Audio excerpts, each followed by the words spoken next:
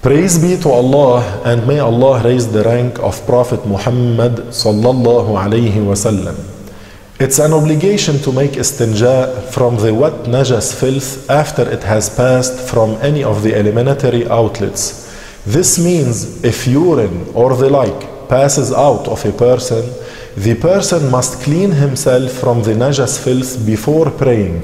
Otherwise, the prayer will not be valid. However, one does not have to make istinja after passing gas.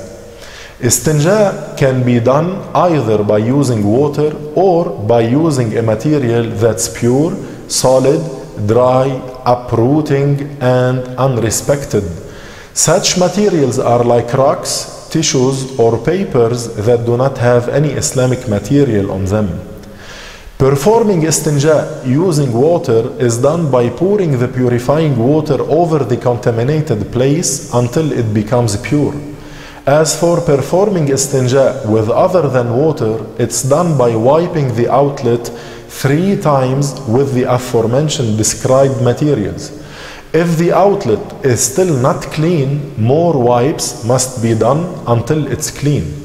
However, it's not valid to have less than 3 wipes even if cleanness is achieved with 2 wipes.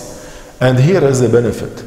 It's a rewardable deed, sunnah, before entering the toilet room to say, Bismillah, Allahumma inni a'udhu bika min al-khubthi wal-khaba'ith, which means, O Allah, I seek refuge with you from the harm of the male and female devils.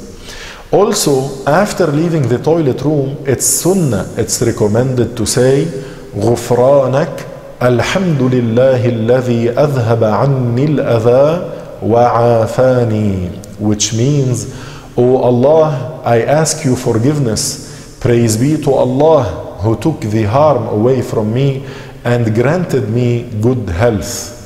In the end, I ask Allah to grant us the sincere intentions and the proper comprehension. Walhamdulillahi Rabbil Alameen.